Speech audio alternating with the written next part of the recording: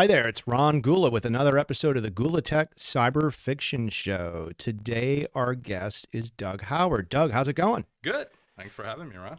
Thanks so much for joining us today. We've known each other, I think, more than 20 Yep. years. It's been a long time. Long time. And would you say that you are Mr. Managed Security Services? I would say I follow the mantra that if you do the same thing over and over again, then you don't have to be as smart as the rest of you guys in the industry. So my sixth, security service provider in a MSSP slash MDR model. So what's the difference between MSSP? Well, first of all, for the viewers who are not in the vernacular of acronyms and whatnot, what's an MSSP and what's an MDR? And XDR too, right? That's So, right. uh, I'll try to follow the general guideline that Gartner put out because I think it's not bad. So MSSP, Managed Security Service Provider, traditionally was a log-oriented company. So in other words, they would take all your logs from your systems, your security devices and everything, compress those in, analyze those, and spit out a alert that was of good value for customers. As more devices came online, as EDR came online, there was a recognition that having more context relative to the endpoint devices, not just syslog, would provide higher value and higher fidelity. And then Gartner kind of put all the MSSPs, because they started doing EDR, into the MDR bucket. And so pure play MDRs that were only doing endpoint started to evaporate because they couldn't compete necessarily in that marketplace. And so all of a sudden, everything became MDR. In reality, most everybody supports EDR, supports syslog, supports network, supports everything else, which has now become managed XDR in the grand scheme of things. And all of it is for finding hackers on your network. So I always tell people that if you're a small business and you think that you don't have the resources of Citibank, you probably are outsourcing IT. And unless you're asking those IT people to hunt for you, to look at your security, you're probably missing a whole world of potential ransomware, potential phishing attacks, that sort of stuff. So where are you now? Yeah, so I would add to that, right? Like, I believe if you think about the general marketplace and what the value proposition needs to be to the client is, yes, we need to be able to filter through everything. We need to tell you when a bad thing is happening, or hopefully, as early indicators before the bad thing happens. However, I think the part that the marketplace misses is we see a lot of things in operational data that needs to be improved to really improve your hygiene. And so if you think about patch systems, we do vulnerability scanning as part of a service. So we see all the vulnerabilities. So where are your highest priority assets in your overall scheme of your data? Where is your domain controller? Where's your DNS? Where does your PII data set? Where does your PHI? All of the critical data, where do those things set? Now let's make sure that those receive the highest focus area to be able to do a hygiene oriented cleanup, so that on a consistent basis, not only am I watching your network 24/7 and making sure that bad things aren't happening right now, but I'm also making recommendations. Hey, you have open ports. Hey, I've seen some patching that's maybe not following a good hygiene perspective on some critical servers. Everybody can't respond to everything that needs to be fixed. Like, that's a general acceptance in the marketplace. But if I can give them recommendations associated with that, then the whole, XDR space improves from a management perspective. And the value to me is, like, MSSPs, just like SIMs, got bad reputations in the marketplace over time because they just produced too much noise, didn't catch certain things.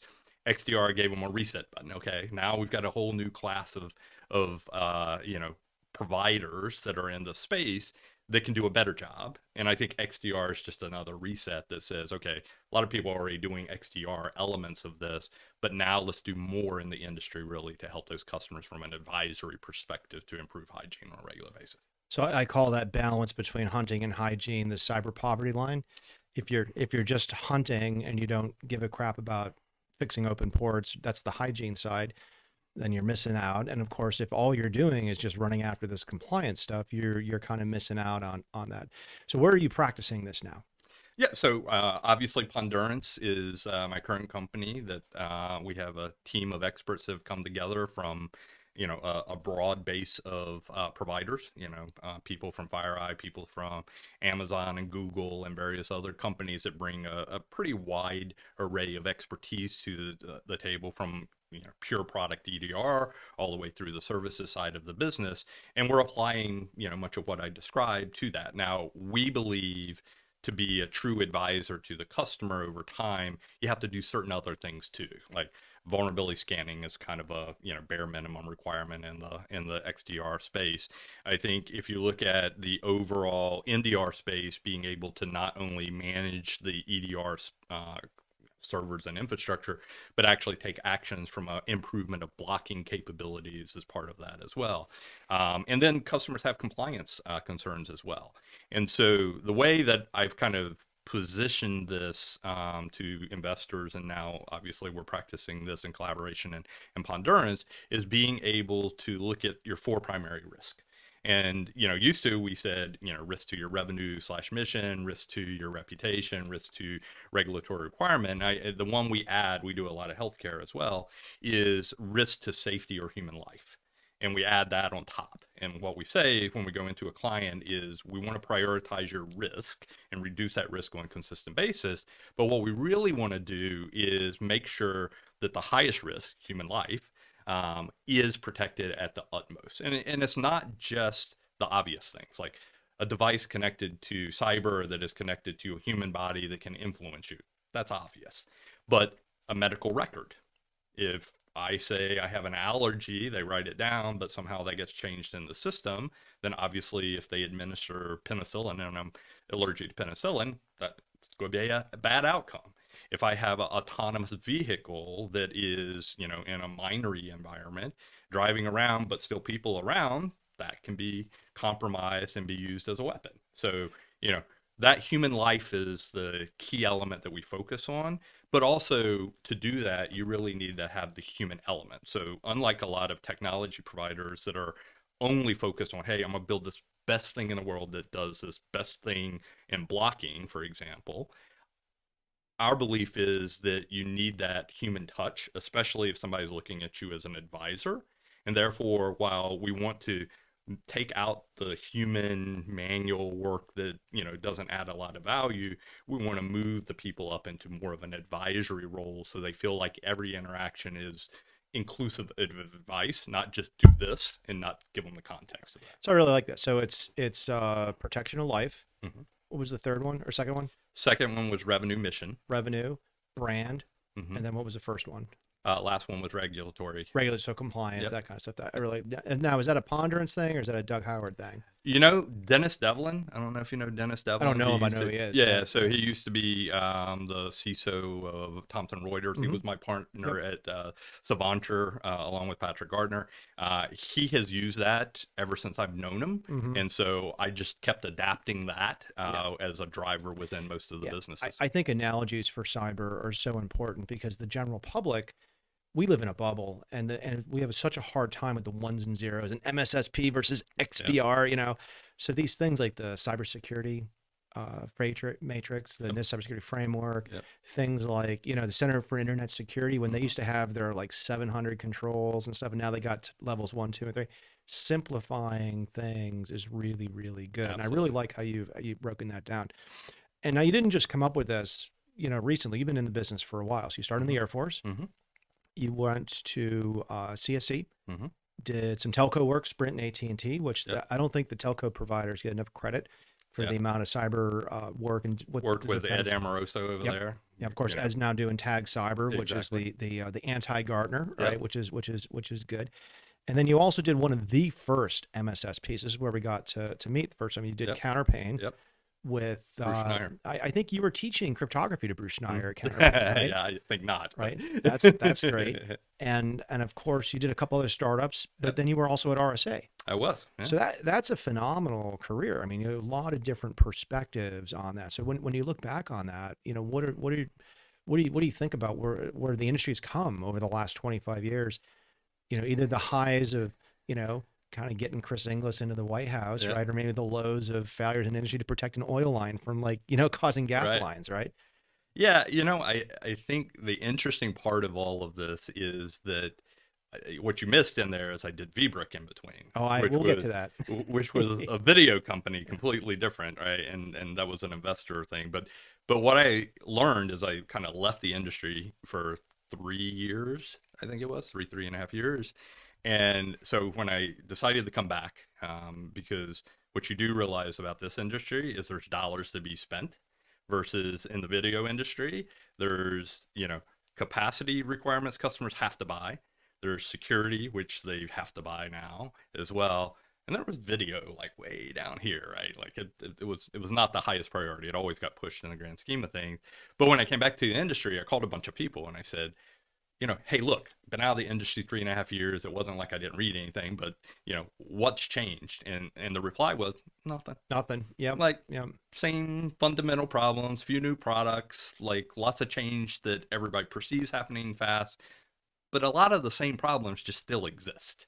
I think that's when I kind of really took a step back and focused on that hygiene aspect of it. It's like, look, leverage the best technologies you can. They'll do things that older products haven't, or people haven't optimized their existing products on. But really being able to reduce that risk on a kind of a concerted basis using, as you said, some type of framework. I don't care which one you use, that just shows that you're continuously lowering those higher priority risk was a key part of that. And so it's been a journey, but when I look back, a lot of the fundamental problems of what we were trying to solve are still there. The way we solve them, significantly different, new technologies left and right. And I had lunch with, another industry person, and one of the things that I said is they said, what do you think about this? I was like, I think about it like everything else. It serves 85% of the problem, and it doesn't solve the whole problem. So, if you can get rid of two other things to now insert this, it's better. But in the grand scheme of things, it still doesn't solve the whole problem. And that's what the industry, has, right? And there's just too many vectors and too many problems that one solution is going to solve all things. And again, great technology, great innovation. You got some great stuff in your portfolio that are, changing the way we do things and certainly improving. But ultimately, in the end of the day, we believe that there still has to be a human element in that, or it just doesn't get optimized in the grand scheme of things. I appreciate that. And if anybody wants to see our portfolio, go to Gula, gula.tec/portfolio, and you can check out all the great companies there. So one more thing on your career before we move on to the topic of your book here, Security 2020, which you can buy today, but he actually wrote 10 years ago, which we're going to get into this. You were in the Air Force. I was in the Air Force. So how much did your Air Force experience, background, whatever, impact your career? I think a lot. So first of all, I have to credit the Air Force for getting into this industry at all, because I went in tech control, crypto space, and that was just a logical extension once you get out to go that path. I was 18 years old, didn't know what I wanted to do.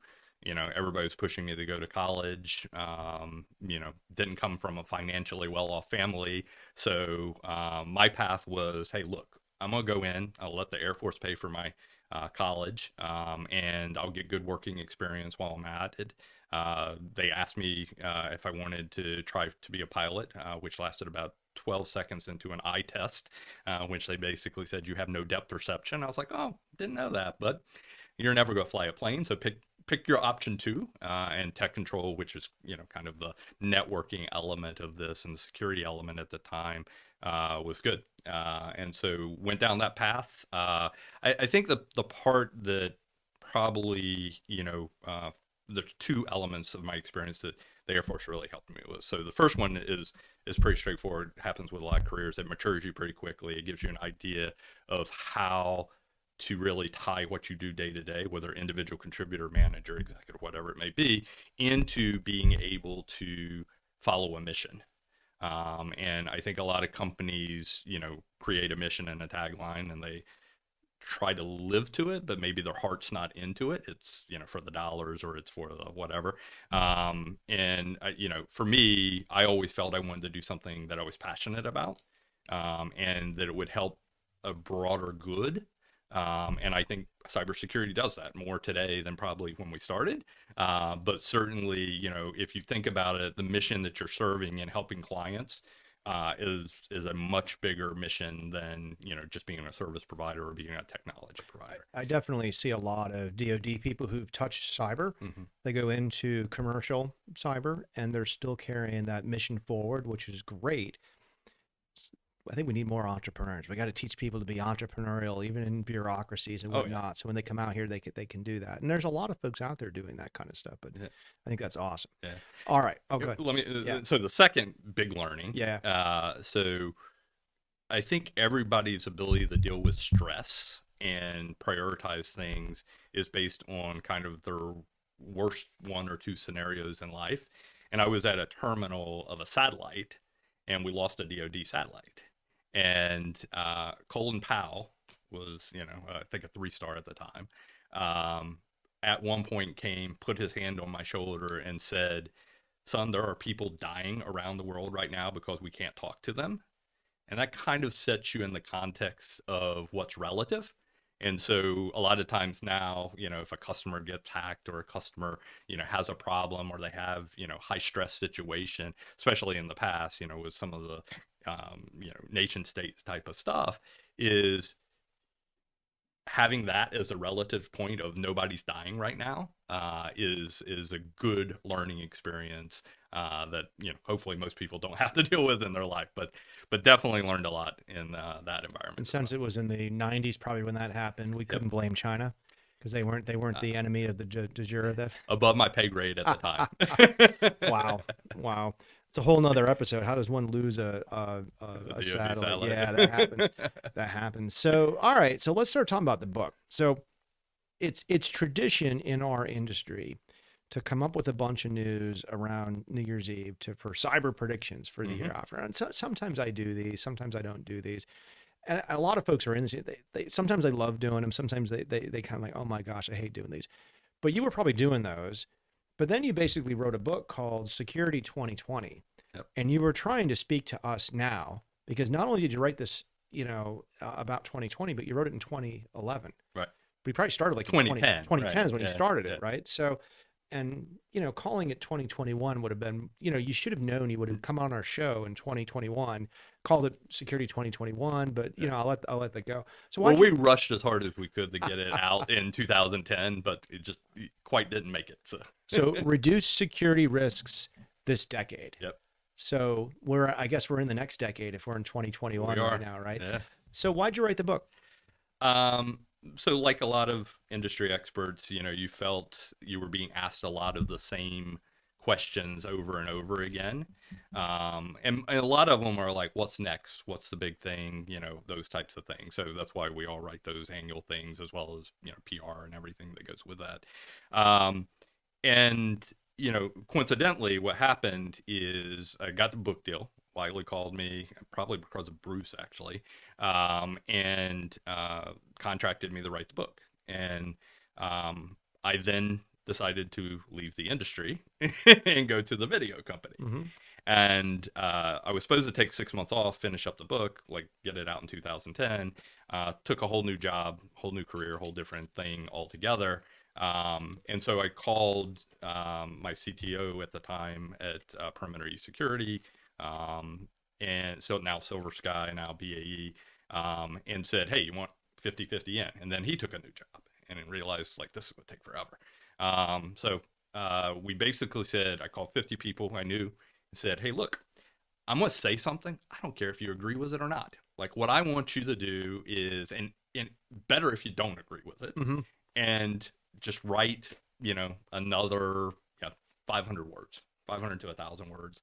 And thus the book came around. So it was, it turned out a lot better than I thought. I mean, like anything, you want to spend more time and polish it and everything else. So in hindsight, we do a few things differently, but like the collaboration of having 50 people contribute with very broad, range of people that were completely business and investors, all the way through practitioners to, people building product, was great. And those 50 people weren't just like 50 people you met at a security conference, right? These are some of the best folks in the industry. You had Tim Belcher, Yep. who I first met as the CTO of Riptech. Yep. Now he's moved on. He did Net Witness. Yep. He's doing a lot of investing behind the scenes Exactly. now. Yep. So really good. Let's see. You had Maria from America's Growth Cap. Yep. And Maria also sold Counterpane. absolutely. So, So she's helped out the industry quite a bit. Rick Howard, yeah. who was Mr. Palo Alto and now is Mr. Cyberwire. Well, and he was Mr. Army Cyber Mhm. before, down the road, in fact. And we hired him out as his first commercial job at Counterpane. Yep. And so worked with Rick many years. Great guy. Yeah, love him personally. I mean, he's just a great guy. Oh yeah, you had Mark McLaughlin, Mark, former lived CEO, lived down president, the street Palo Alto, from right? us in Leesburg before he moved out for Palo Alto. Did VeriSign and a few others. Yeah, VeriSign, Cyber Moonshot. Yeah. He's on the NSTAC, the White House NSTAC Commission. Yeah. So a lot of good stuff. Somebody, Meet. Amit Uran, so the guy who took over for me, running Tenable, doing a Yeah. great job. Yeah. And but he was kind of a competitor at the time, right? He was. And so Amit and I met at the White House. We were actually doing a speech to some cyber group within the White House and got stuck in a teeny tiny room together for an hour and a half. And so we're two competitors, but like, hey, we like each other. Let's keep this conversation going. So yeah, good guy. And that comment right there is really interesting. I mean, as much as cyber, it's not like, we're Coke and Pepsi and we're trying to solve the drinking requirements of the world. Cyber, we really are on the same team Yeah. of protecting people's data. And there's a lot of camaraderie, even though, yeah, my solution and product's better than yours. But the Yeah. reality is we're really here to help. And it's definitely interesting. So when you go back to 2010, 2011, and you said, I want to write this book, what were some things we got a whole bunch we're going to go through, but what were like some of the first few things? Oh, I could write about this. I could write about that. Did it start flowing? Because it's really well organized. Yeah, so thank you, Wiley, for organization. I mean, they did a lot of that. But I mean, the predictions portion of it was really focused on, okay, what will be meaningful for people to think about in a scenario-based situation. Mhm. And so the obvious stuff was, malware was big, but it was more AV type of stuff at the time. Ransomware was, just a early indicator of things that might come. But the real, trend was something that was bigger than just what AV could block. And so, obviously we included some trends there around it evolving, becoming more impactful, kind of hinting to the ransomware type of stuff. Weaponized IP, I think, was probably, I always say, I haven't ever validated this, so it's probably the first time that weaponized IP was used in the industry. And so, we really focused on, hey, look, the trend's going to get worse.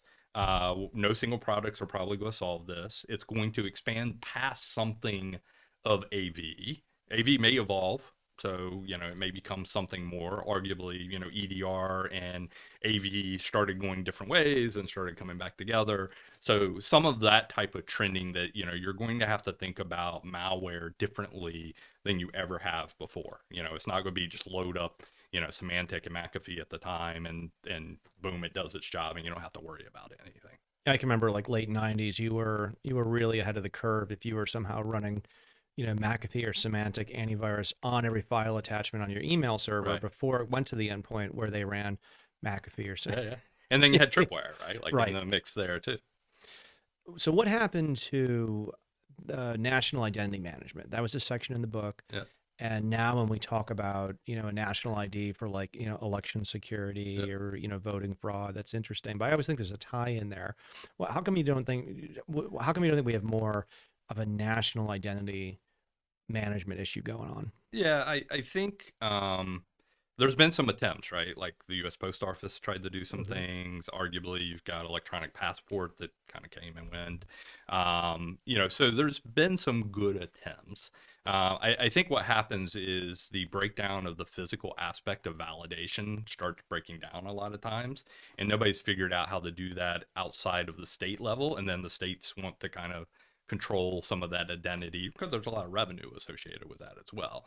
And so I don't think a lot of the art of the possible has been limited by technology. It's been limited by politics and people. Hmm. And so I still hope one day that, that the identity has some value. Now, the problem is, I think, and again, we could argue this all day long, is whether it's biometrics or some other advanced element, anything can be hacked if it's data. And so, if you have one centralized, powerful thing, then you are, creating, a powerful target or high value target that could create, a powerful impact to an individual if that is compromised. Now, the same thing happens a little bit at the state level and at identity level and everything else. But yeah. So were you involved with the post office effort? I was. I was on it aware once. and asked for some, Yeah. input and different things like that, So but I didn't get involved in the bidding. I was briefed indirectly. So the basic concept was that if I mail you a letter in the post office, your address, who you are, that is a valid private form of communication. Mhm. And It has federal law. and it has federal law around it, right? It doesn't mean you have to do voting through postal mail, Right. right? But it's there. It can enable a state to do voting by mail, which we just did here, right? So that's Yeah. great. What they were going to do is Tracks come out. deaths, tracks, all the normal Exactly. things that are become problematic. They were basically going to come out with an email version of Mhm. that, Yep, where you exactly. could have certificates, you Yep. could have that.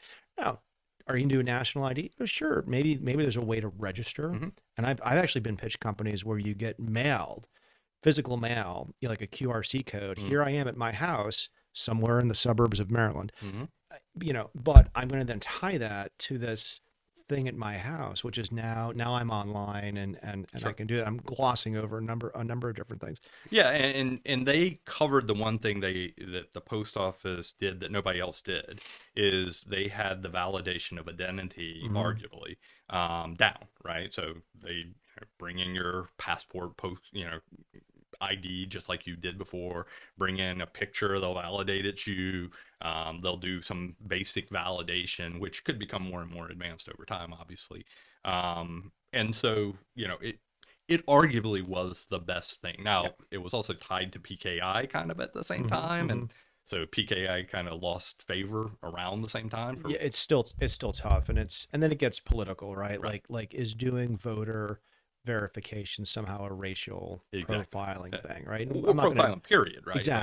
exactly. And but the thing is I do want everybody to vote. Right. I want it to be super easy for people to vote. I want it to be super easy. I don't want it to be super easy for some Russian in Moscow to vote, Right. And right now I kind of think they can fill out a paper ballot in Moscow and mail it. I don't think that's happening, but you know what I mean, right? There's not a lot of Yeah. I mean, it's, look, there's flaws in every system. Mhm. It could be compromised, just like anything. Physical compromise probably has some limitations. Not that you can't take a bag of votes from Russia and drop them in Maryland and, bypass the whole, like, oh, Right. it's coming from Russia. Um, Electronics is always going to probably have more question than the physical aspects, because it's easier to scale electronical compromise than it is to compromise physical compromise. Mhm. Not that it can't do it, not that it couldn't influence a number, but like in the grand scheme of things. So a couple other, we're going to get to more of the predictions in the book, but Mhm. one of the things you talked about is future influences Mhm. on security. Mhm. And the three things I pulled out of that were this concept of GRC, which we'll talk about, Yep. this concept of journalism, which we'll talk about, but then the thing I want to talk about first is politics. Mhm. And the Trump administration was the first administration where policy kind of got ahead of technology, right? Technology was going way ahead of the politicians, Sure. but Trump was using cyber offensively, which caused a Mhm. lot of political policy decisions. But more importantly, he just banned Huawei. Right. He banned DJI, Yeah. right? Right. So is that what you were envisioning? What was going to happen? Yeah, no, I think the influence aspect that I was referring to was electronic reach of the internet in general. You can have a broader influence with good information and with misinformation, right? And it is so hard to validate, good information versus bad information. I'm Republican. My wife is Democrat. Like, you can imagine some of the conversations that happened in the last, 48 months in that household, right? And much like you've named, oh, it could be this, it could be this, it could be. The reality is there's a lot of could be's. Do I think they had huge influence? I'm not sure.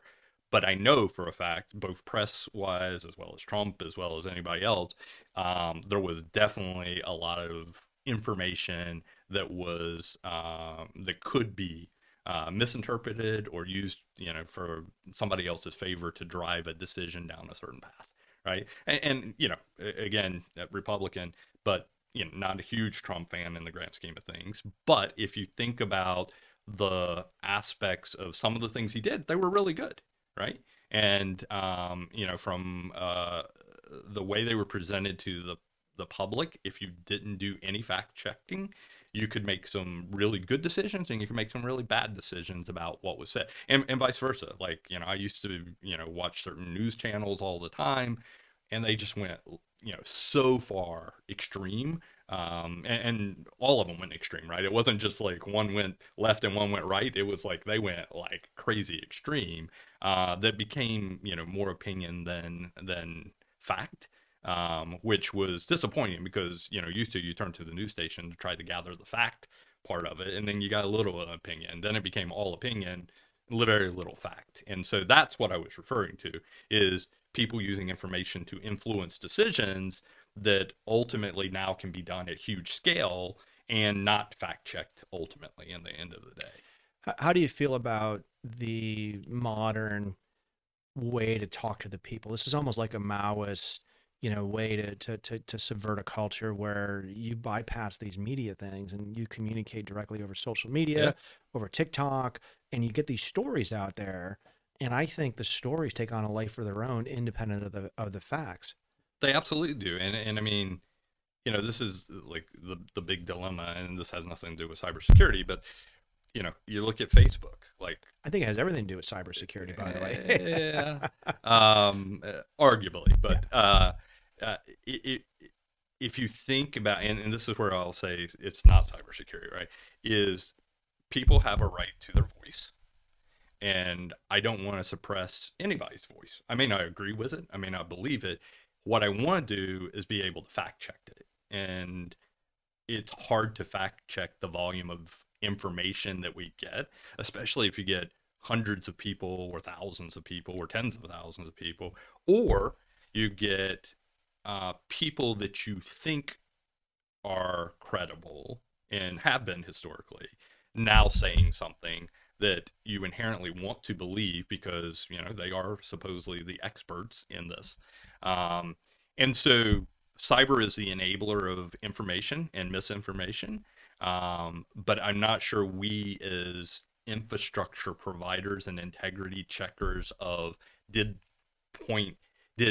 bit A get from bit B correctly, that if we, the technology guys, and again, there's people outside of technology that sit on top of that, policy and everything else, should be the ones enforcing what the content is. And arguably, that has happened with Facebook and some of these other groups. And I understand there's no checksums, and there's no great answer to this either. But that's where I kind of, like, a lot of people in a company, especially when you come in as new CEO, what's your policy on this and what's your position on this? And it's like, guys, like, we're a company here, we're being backed by a financial group. Our objective is to enable the internet to do the good things that it's supposed to do, and we have to take certain positions on policies like diversity, which is a fundamental requirement. But there are other politics that we probably shouldn't get involved with day to day. And so different companies have completely different opinions on that. Yeah, I think that's and I think well you've said. evolved. Like, I don't think we would have ever had a political conversation In cyber, right? cyber, 20 years ago, right? When I look at something like Zoom, where when Zoom first started, the reason I think that they are in cyber is because we had Zoom bombings, right? We had school Zoom meetings where we had people dropping porn on that stuff, right? You look at something like Apple's AirTag, probably one of the best designed security architectures out there. You can use it to stalk people. Oh, absolutely. And so I think there's these two, I think Dan Gear's like, all cyber technology is dual use. Right. You can use it to suppress people, and you can use it to enable people, which is interesting. All right, so we talked about politics, journalism, but GRC. I think a lot of our viewers are not going to know what GRC is. So what is GRC? So governance, risk, and compliance. So basically, it is taking all those risk elements that I talked about, which aren't always defined quite that simply, and ultimately figuring out what policy procedures that I want to put in place to drive a constant risk reduction. You know, Let me how stop many? you right there and say, why do you think more people don't want to go into cybersecurity? Yeah, yes and no, Sorry, right? So bad humor, but yeah, yeah, yeah. No, I get it. Believe me. And it's hard. it That's why is. I love it, by the Yeah. way, because it is one of the things that when you start really trying to quantify risk, even cyber risk, forget broad risk, just Mhm. cyber risk, it becomes very challenging to do. And too many times people try to take a broad base.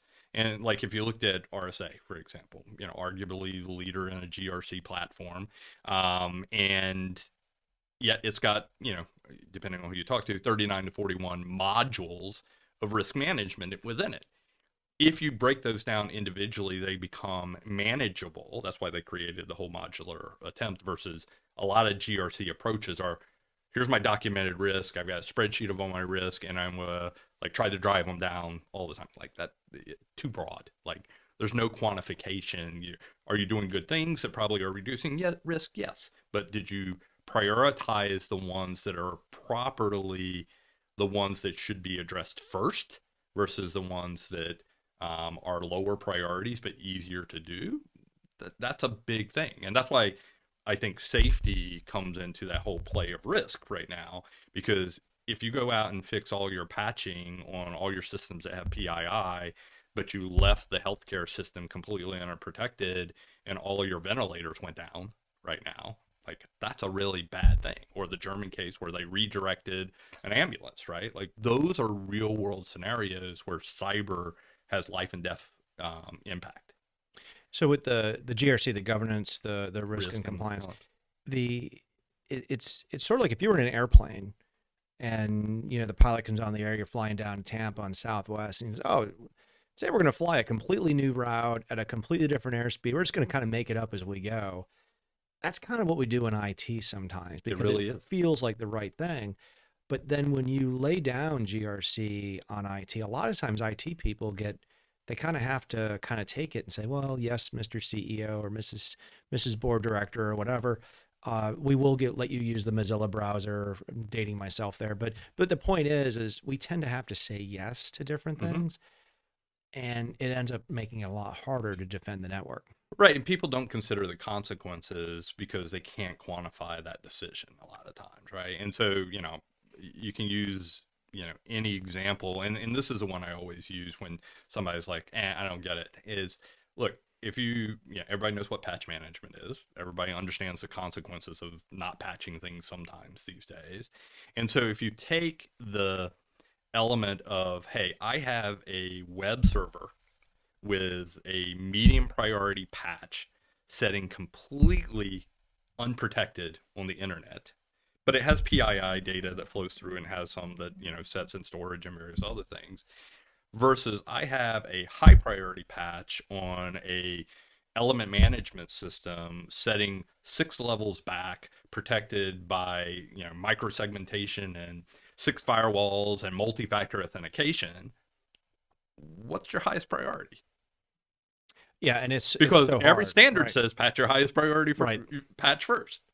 So Is it threat based? Is it so? There's so many ways to so yeah. we'll get back to the book in a minute. Let's talk about it. So Colonial Pipeline. Mm-hmm. Do you think there's an IT security manager in there right now who asked for a product, asked for a policy, asked for budget, asked for a person, and didn't get it, and ultimately that was the result of the was it the Russian, the teenage hacking Yeah. club, or Yeah. what did CNN call him? Yeah.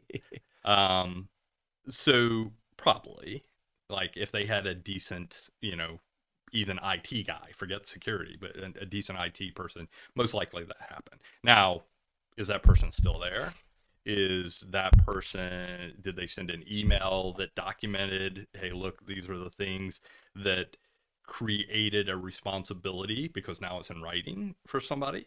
And this is, you know, kind of career advice for aspiring CISOs is, look, your job is not to create fear, uncertainty, and doubt. It is to document the things that somebody needs to do and have a trail for there, because eventually that will be a good thing to have. Not necessarily save your job or, you know, get somebody in trouble, but it shows that you're competent. It shows that you identified these things early on, and it shows that the recommendation now would have been far less costly than the consequences that ultimately probably impacted the company such as this, including, by the way, I was in North Carolina at the time and couldn't get gas to get back to Virginia. But Not getting gas made it personal for a lot of people. right. And frankly, SolarWinds, the exchange hack, even the Florida water Mm-hmm. hack, it wasn't personal enough for Yeah. people. But the visual image of people waiting to get in line. So the quote I used was, 2021 was the year that cyber moved from causing headlines to causing gas lines, right? Right. So great, right? What, how is that different than the other things out there? Like, do you think this will change anything? Um, Do you think the Colonial Gas pipeline hack will change things? Whereas SolarWinds, oh my God, supply chain, whatever. I don't think it's going to change a whole lot of stuff. Humans, Americans especially, have short memory spans of bad things, right? Like, I mean, again, being, ex-military, if you go out and look at my truck, it's got 911 tags still on it, right? 911 tags.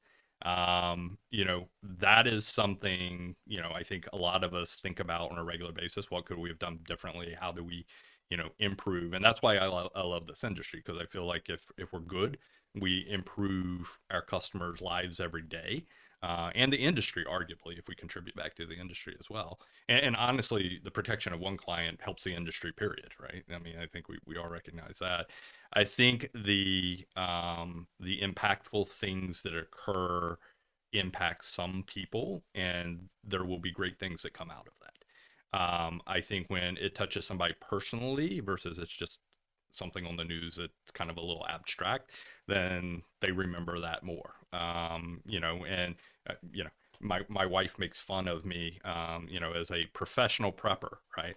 And it's not like I have a underground shelter or anything like that, but like got some extra materials, got some backups. Like I have two gas tanks for my generator, underground propane gas tank. Like I've got redundancy built into everything I have in the housing environment. Part of it is because I used to travel so much. So if anything went bad, like my wife wouldn't have to call me. That was the primary driver, but it was a good thing. Now all of a sudden, even her, she's like, like I see how fragile the supply chain is, especially as we've moved consistently to, just in time supply chain, that like that could have been really bad if that lasted a week or 2 weeks. If that happened during the Texas winter storm. And that's one of the examples in the book. Mm-hmm. I don't know if you read that, is taking a physical consequence and layering a cyber event on top of it could be catastrophic. And I think anybody that believes that we don't have adversaries that can impact our power and utility grid is being naive in the grand scheme of things. And so you take that and you layer it into the worst winter storm, in 10 years. In Texas history. In Texas, but I mean, think of New York, 10 years or 15 years ago as well, or even here. Like we got 36 inches of snow twice in like 2 weeks, right? And you start having huge impact on human life at that point. So if an airplane crashes, we tend to fly airplanes the same way. We have a lot of investigations and board. We have the NTSB, and it's the National Transportation Safety Board, right? Mm-hmm. I always like to say that the T in that should stand for transparency, Mm-hmm. because we all get to see when like 737s can't fly. Yeah. It's in the news, right? With cyber, we tend to overshare yesterday's threat intelligence and a mountain of vulnerabilities, and we don't really have these great best practices as much as we pretend that we do. What do you think we really need? And before you even go into that, I mean, even in the last executive order that came out of the President Biden's White House, they want to have this review board of cyber, where they're going to get to the bottom of this. But I don't know. I don't know that we have enough common play field. But I'm curious, what are your thoughts on that? Yeah, I think first of all, we have to recognize as an industry that the average security of any organization, including many of our government organizations, is so far underspent for the last 15 to 20 years that the amount of money that it would take to bring them up to even reasonably good security is a number that nobody would pallet. Again, unless, all of a sudden, you start shutting down, aspects that impact human life. And then it's going to be retrospect, right? Like lots of pointing fingers and everything else. But, arguably, even with the increase of cyber within the executive branch and various other things, cyber does not have a loud voice within this. I mean, hell, Chris got more exposure because of his Trump thing than he ever got. Yeah, in yeah. all the cyber literally, good my stuff dad, that he did. when Chris Krebs was relieved of his job, my dad called me, do you know him? Yeah, kind of. But he goes, oh, wow, he got fired by Trump. Like, yeah. And he was doing like some amazing Well, things that's what for I the mean. country, Like, right? he did It's a like, ton of great yeah, things. but that's what he's known, which is tough. It's Right. just tough. Right. Yeah. Yeah. So we Although live in he a bubble. played that well, by the way. So. And he's continuing to play it well. I think the cyber industry, I think people in it are starting to realize what a bubble we live in, and that we really need to do more to reach outside to make it more of an inviting. Mm-hmm. This is what we're trying to do with the Data Care Initiative. Yep.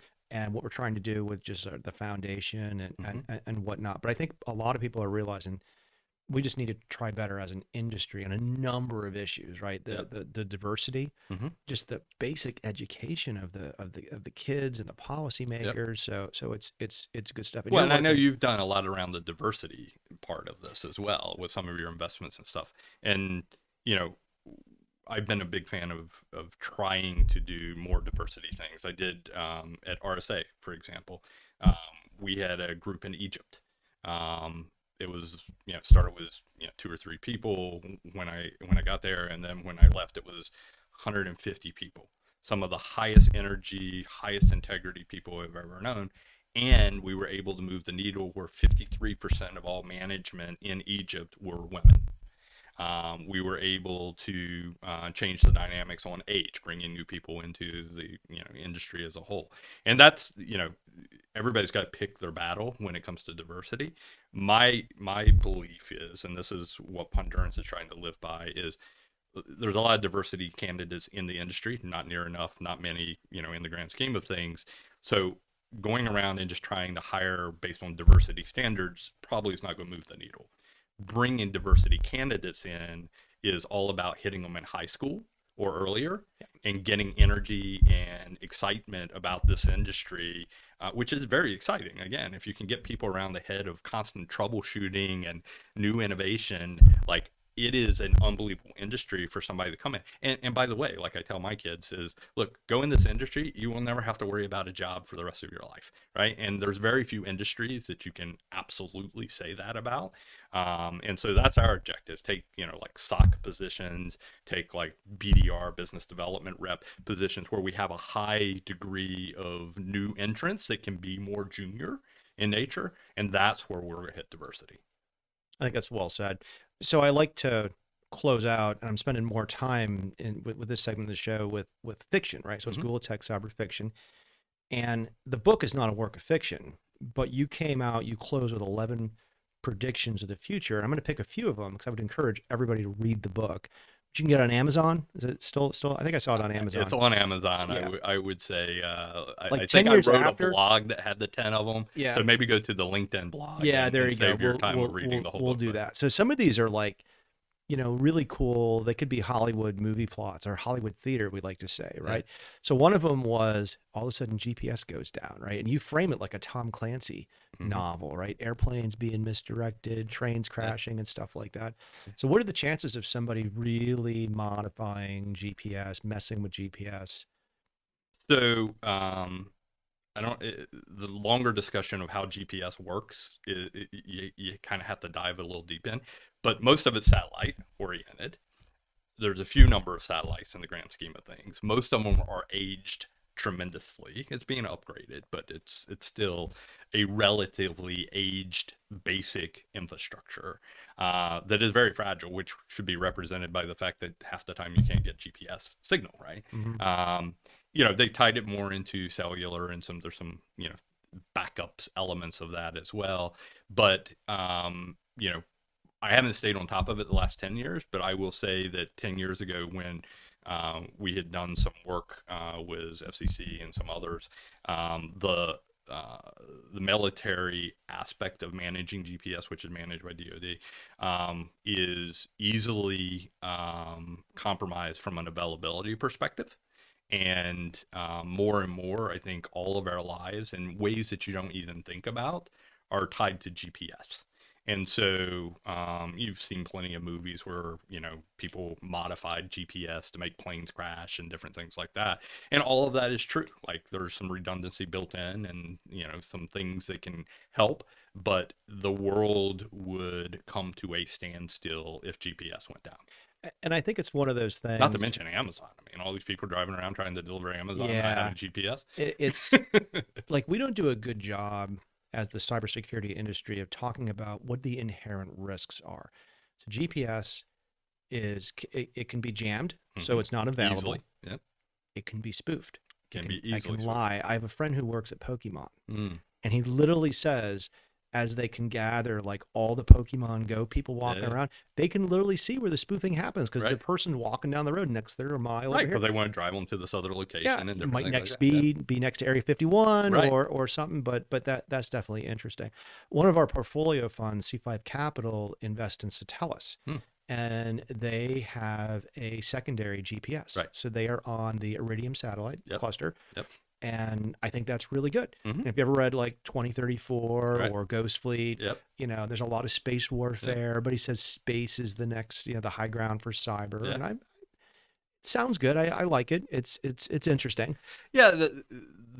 And there's more dependency, I think, than people realize, because while there are lots of satellites in the sky, it's a finite number. It's a small number relative to the number of pops that like AT&T has, right? And if you think about the resilience that carriers have compared to what would happen if you took a few satellites out or a series of satellites out, which, you know, we all know EMP and various other things that could influence those, that just, you know, it would be catastrophic. So now a similar one that was in the book was what happens if the magnetic poles flip. Now, I thought this one was much more on the fiction side of plausibility, but this is the kind of thing that happens. Like I grew up in upstate New York, which means I learned about Native Americans. I can name all the Iroquois, Mohawks, etc. But we also learned about ice ages. Like global warming and cooling was like not a new thing to me. Like you know, this happens in cycles. But part of that was the poles flip. This happens, right? So many people don't know that, and again, hopefully this is a science fiction thing, right? Is that on average, and I forgot how many years it is, you know, every 250 million years or something, the poles shift. Literally, the North Pole becomes the South Pole, right? Because a wobble gets off, and you see, if you track this at all, you see that the polar shift is now moved from true north, you know, when we first marked it, to now, you know, wherever it is, Russia or somewhere. And so right now we are like 10% overdue for a polar shift. And so, you know, there's actually tons of articles written on it. Not much you can do about it. Like this is not like, hey, don't, you know, lower your carbon footprint and this helps polar shift. Like this is a thing that just happens every how many years it is. And we're way overdue. And so hopefully, you know, in many lifetimes to come, that's not a thing. But you can imagine when a plate shifts from an earthquake perspective, the result. Now imagine the whole Earth flipping and all of the titanic plates that are associated with it, just like now having a whole new spin. Like it would, you know, it's described as catastrophic. And what would that do to systems? Like how much of that would impact, like my computer would still boot up, I would think. Well, GPS going down. what I'm I not would sure my say computer would boot up. if that happens and you call me and say my computer's not booting up, or you're probably focused on If the the phone wrong call, problem yeah, yeah, really, in the really. grand scheme of things. So, Well, that was but like, yeah, I mean, look, it's not an electronic thing per se. I mean, it'll mess up GPS and all those types of things, but in the grand scheme of things, it's a physical disaster that would follow, right? Like GPS might be the only thing that does still work in that scenario. so one of the things I think I credit to I've had some success in this field is understanding the complexities. And one of the things I go to is as I was reading all these hacking books, I also read the protocols, but also the theories of complexity. So Sure. one of the things I would read was Usenet News, Hmm. comp.risks.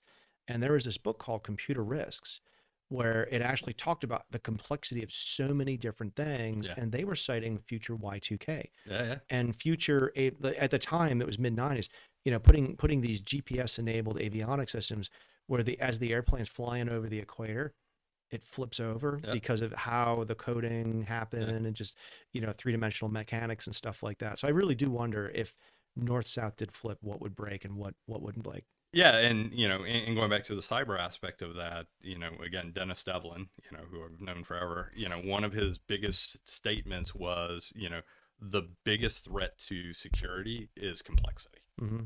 And it's so true. Like, it's there's so many variables that people can't consider. Is a great scenario. Like, there's so many things that would happen in that scenario that you can't even start to break down the physical Well, aspect even of in the comp.risk book, I'm blanking on the author, but it. Hmm. a lot of people wanted redundant systems. Hmm. And often they would have two redundant systems, whether it's power or comms or Sure. whatever, running through one pipe, Right.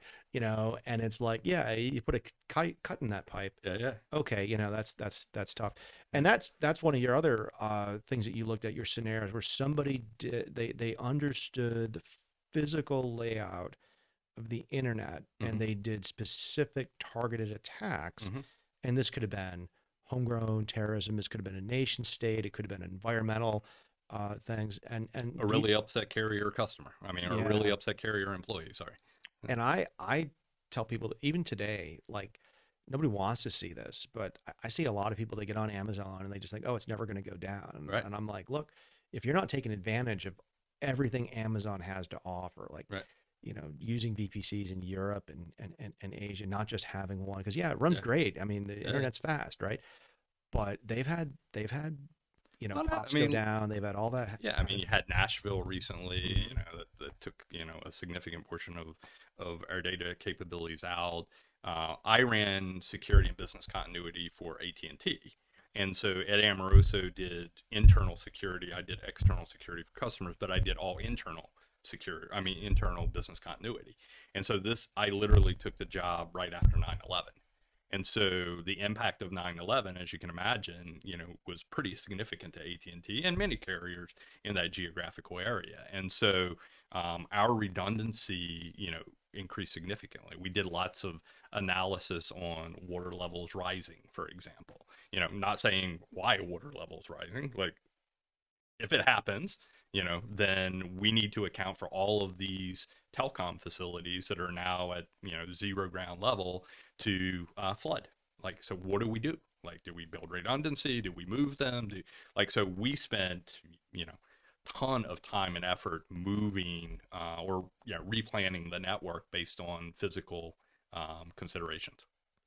So one other thing that you had as a scenario was going after pundit hacks, like taking people who are famous, Hmm. doxing them, which is basically when you hack into them and you put their email, their photos, their documents out there, which is completely different than crypto ransomware, Sure. where you just give them a chance to pay Right. before you do it. Right. But I thought you were spot on with that. As you look back and you look at what happens now, what do you think? Yeah, I mean, obviously, it's happened to many celebrities. It's happened to politicians. It's happened to everybody. And it was. I probably presumed there would be some element of the equivalent of ransomware built into that. But you're right. Like, this was not a like, hey, give me this. And I'm sure there was lots of payments and stuff that prevented people from releasing materials. But at the end of the day, it was people taking the next level of, hey, you think these people are the greatest people in the world, and I'm going to show you, they have flaws just like the rest of us.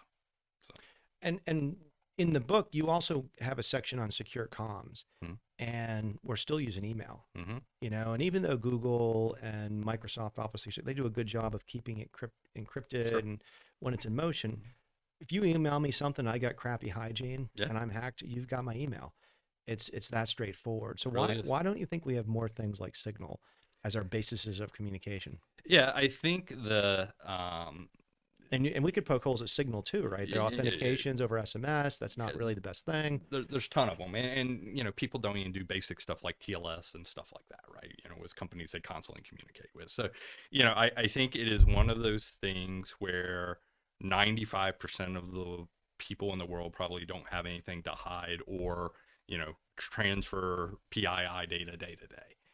But the people that do represent the high value targets. And obviously, people have figured out not only the information in those email systems, but how to leverage them from a social perspective to request send of payments and different things like that, that I think have made that very aware. And if somebody said, hey, outside of my PII, PHI, data, what would you say my most critical systems are? I'd say domain controllers, because no ransomware is successful widespread without compromising your domain controller. DNS for obvious reasons, and your business email. Like business email, not is it infrastructure, is it data, but it's like quasi. Those three things, if you can protect it, then you are doing much better than 95% of the world. Well said. All right. So closing out, what kind of science fiction do you like? I like all science fiction. So Movies, I books, what are you reading? What are you watching? so I have converted my wife over. So we watch series after series of various things. We save some because we want something in retirement. Hmm. So we're like, oh, that looks really good. Let's hold off on that one. But like original Trekkie, Star Trek guy. So, all the way back, was either Gilligan's Islands or Star Trek. So I kind of gravitated towards Star Trek, which, by the way, has lots of technology considerations that you think about if you really, pay attention Yeah. to the So one of details. the reasons we named it Gula Cyber Fiction is that science fiction has struggled with many of these social issues that we Yeah, have yet to answer yeah, here in the US. What's the role of big tech? What's the role of government? What's the role right. of privacy? What's the balance Yeah, of that? Are we just ones and zeros at the yeah, end yeah, of the day? It's crazy how much of this stuff yeah. is very relevant. Yeah, and even Star Trek, like if you go back, the lack of monetary gain, the lack of, there was still, a position. You were the captain versus, and, various levels. So there was the promotability of success, but there was no monetary, value in that chain, supposedly. So Star Trek, any of the, even the Fireflies of the world and various other, but anything space, Really to me enjoyed is, really enjoyed that. So if anybody hasn't seen Firefly, Nathan Fillion's first series, phenomenal. It was a yeah, precursor to the reboot of Battlestar Galactica. yeah, yeah. Had a And lot of Battlestar really was huge, good. Yeah, that obviously. was good. How about Expanse? Have you seen that? I love Expanse, so Yeah, that's all four or I'm five not seasons all there. up to. I think I'm season 2 or something like that, Yeah, but there's and and when I say Star Trek and Expanse, like mhm, Expanse is really good. Like they'll hit the wrist and everything pops yeah, up and it's secure. It's Hollywood. yeah, It's fiction, but you never really see them do. I have to reset my password. yeah, yeah, yeah, It's we're rebooting the thermal yeah, reactor. But yeah. but we're never like doing that kind of Yeah. basic stuff. And I also love the ones that take tech out, Yeah, the futuristics, the Broadlands. If you ever watch I Broadlands, haven't for seen that one. example, it's Oh, that's all, yeah. They're like sword fighting yeah, and stuff. exactly. Yeah, yeah, So yeah, yeah. it's about the world. Now, somehow, they never figured out how to keep making bullets, which seems a little ridiculous. But in the grand scheme of things, what would happen without power? What would happen with infrastructure? What would happen with roads? What would happen, like all of these things, like all of a sudden, you don't want highways for your horses, Hmm. right? Like that's not practical. And so, or not physical asphalt, and so there's lots of things that kind of come out of that you start thinking about, should, there be a disaster of some sort. And look, there's endless, excuse me, there's not endless power. So now we have electric cars and different things like that, which are cyber enabled now. So like, all of a sudden, like I said, what happens when GPS goes down? What happens when you can't recharge your car? What happens, like, all of a sudden, you can see, probably not worldwide events all at once, but you can see macro or micro types of impacts that could have big, influences. How far away do you think we are to having androids that are human, likeness, like we have on Westworld? Love Westworld. Um, Pretty far. Yeah, I think think that's it's very much the fiction. yeah. It does, because that's not my space, but it does amaze me that we can't get more human-like responses from a computer. I mean, forget the physical aspects and the human and all that type of stuff, but it does seem like you could create a good baseline of human behavior Hmm. that could replicate some variability that would create a whole new human that would be so, predictable or not unpredictable, like a human, based on, what the inputs are. Yeah. So without throwing shade at any cyber vendors who have AI in their marketing Yeah, literature, yeah, yeah. I haven't seen any technology that leads with an AI brand Right. that really changes the hard work and planning that goes into people in a security operations center. So I would agree. So much like security, I don't think people leverage the capabilities of any of the tech that's out there, including AI and ML. So our objective, and like if you looked at one of our slides, is, hey, look, we have to say we have AI and ML because we do, and so why hide it? However, we talk a lot about the human feeding of that AI and ML to make it better and how we do it that differentiates us from the hype that other people are saying, oh, I just throw the data in and it spits out this magical thing that is It's one of those things where if you don't have machine learning and AI in your toolkit somewhere, you're doing it wrong. Right. But at the same time, if you're only relying on that and leading with it, Right. you're probably not helping, which is Probably interesting. not. Right. How about books? Are you a book reader at all? Not as much. I'm read a lot of what I would call books that I'd like to write in the future. They tend not to be science fiction, surprisingly. I watch science fiction, but I don't read science fiction. I don't know if you've read any of the historical books that have a false narrative, so it's fiction, but using history as Alternate history. Yeah, alternate history Guns of or the South. history as a background, stuff Right. like that. Yep. Love those types of scenarios because I do believe that our timeline is pretty fragile, and that a lot of individuals making different decisions could have a completely different impact on the future than what happens day to day. So we talked about AI not being a reality. What about quantum? I'm not going to say encryption, but let's just talk about actual quantum communications. If we get to the point where I can give you a device and you and I can communicate through quantum entanglement, you don't need encryption, you don't need anything. That's going to get crazy. Well, maybe. So, yes, but why wouldn't you need encryption? Because one would argue they could also apply the same logic, same power into hijacking that as well. And so hard. I'd have to get a lot more nuclear physicists. Oh, yeah. No, believe me. But, I think quantum, creates barriers for that help us in the cybersecurity realm. But that would imply that quantum isn't available to the bad guys. And I don't see, and I think Chris even said this on one of his interviews, is quantum. We are so far behind in quantum investment compared to what other nations are doing, China, for example, that we could lose our competitive edge at a rate that has never been seen before if we don't invest at the same level as and that can't only be enterprise. That's got to be the government as well, because other nations are investing at a rate, and it does create a multiplier effect, just like we've seen in any computing, that could monumentally take, a year of investment ahead of us in one thing could create hundreds of years of difference in capabilities. It's very interesting. The quantum computing that I've been exposed to in my limited time doing cyber, very limited. I've always been looking for quantum application. Now, the obvious one is decrypting somebody else's crypto, right? And that's great. And I had a quantum scientist tell me once, I asked him, so, hey, has anybody figured this out? Yeah. He goes, no. And I go, why? And he goes, well, there's only so many quantum scientists, right? Right. They're all not dying in car accidents, and they all haven't disappeared on sabbatical, right? So he Right. really thinks like once somebody figures out how to do this, Sure.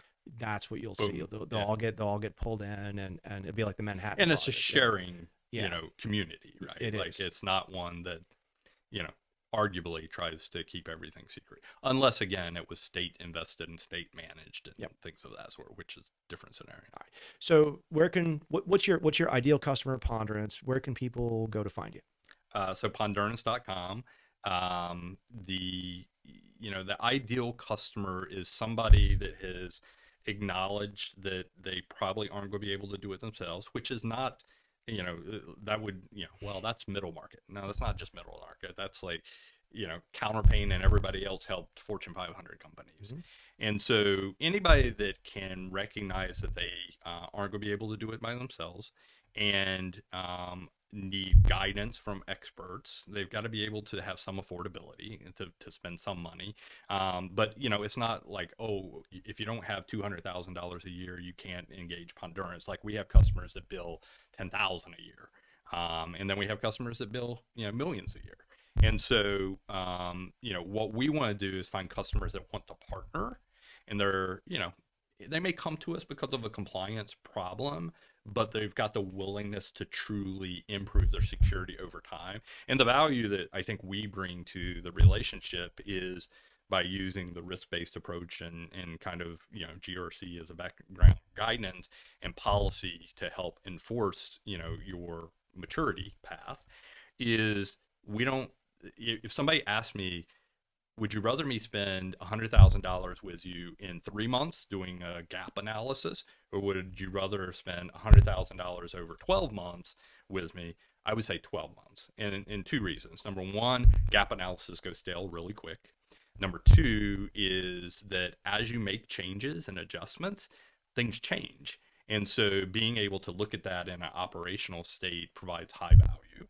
And number three is if you are getting your mentality around constant improvement, that doesn't happen in a short period of time. That happens because you learn it, you build muscles, and you're constantly starting to get the customer engaged into this, oh, I'm getting ready to roll this thing out. I should talk to Pondurance in advance of that, not the day I launch it, but 3 months in advance so they can give me some advice about X, Y, and Z.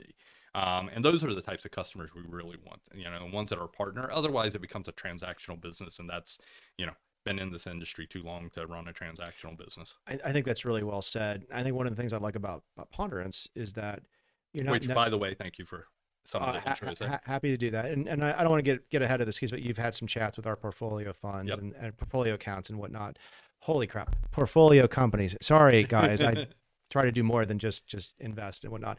But you guys aren't really based on the West Coast. You're not a DC thing. You guys are in the great state of Indianapolis, yes, or the Midwest. Indiana. I like to call it the Indianapolis Midwest, State, right? Yeah, city. And I just think that is a great thing. There's a lot of tech in the center of the country. Yep.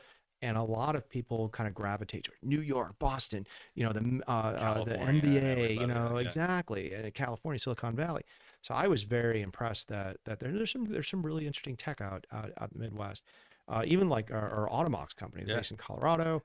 Bandura got a start in St. Louis, which so I think that's good stuff. And I think they feel the urgency of the need of security, but they feel the patience of doing it right. And I think that is a great foundation for us to build upon, is taking that patience and customer first. You get, I'm from North Carolina, so, there's a lot of everything's about the relationship. And, in the Midwest, you have a lot of that. It's not, hey, the customer needs this thing and, do we do it or do we not? It's like, how do we do it? Like, the customer needs it. They don't have any money. Let's figure out how to make this happen because, it's the right thing to do. And so that customer focus, that customer, success, that customer element of making sure you're thinking of the relationship and the position they're in, not just, you as a company. And again, like any company, we have to ultimately be a disciplined financial company.